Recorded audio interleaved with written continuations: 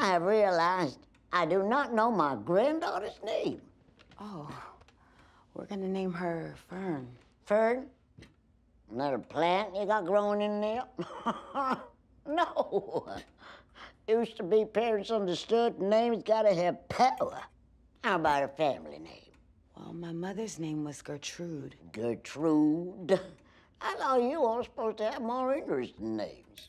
What is that supposed to mean? I'm not trying to be insulting. No, I want to know what is a more interesting name? Your father, what was his name? Walter. But I didn't know him really well. Call that a broken family. Solange, would you please stop? They were academics. My dad did not leave. He died after I was born. I see. Thank you for educating me, and I apologize for any offense, but I am determined to give that child a proper name.